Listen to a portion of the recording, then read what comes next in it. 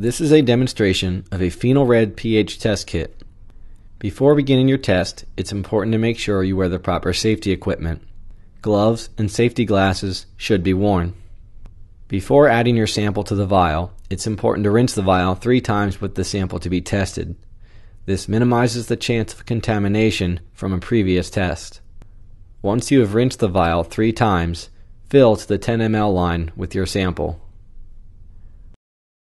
Next, add 8 drops of Phenol Red indicator.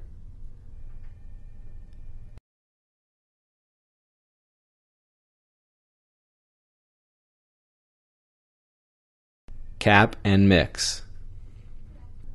Insert the Phenol Red Octaslide bar into the Octaslide viewer and place the vial into the viewer as well. Match the color of the sample to the color standard. Record results as pH units. The Octaslide viewer should be held so non-direct light enters through the back of the viewer.